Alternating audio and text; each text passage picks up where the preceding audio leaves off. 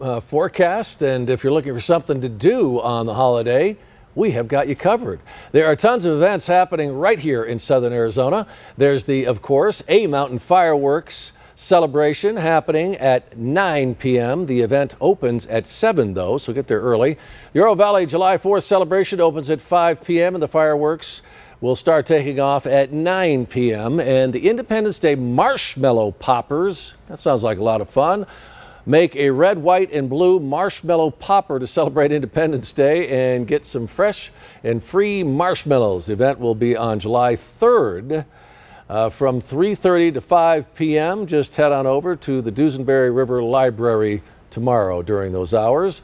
And these are just a few of the many events taking place. If you'd like to hear about more, just head to our website, KVOA.com. Next on News 4 Tucson at 10, Tucson Starbucks workers are demanding changes in their workplace.